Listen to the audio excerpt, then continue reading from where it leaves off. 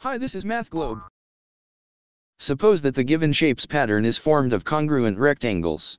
What should be the numerator in the fraction shown, when the fraction is in its simplest form?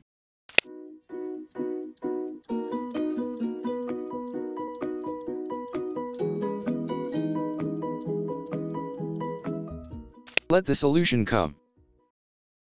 Okay, first let's redraw the shapes here, and take a closer look to the patterns. Let's pick some rectangles, and paint them in blue.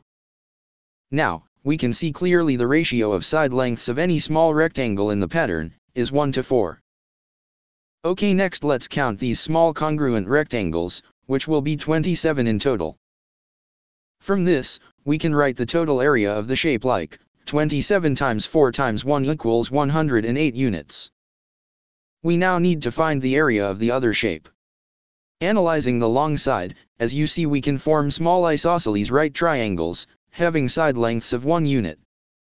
Therefore from Pythagoras' theorem, the hypotenuses of these will be square root of 2.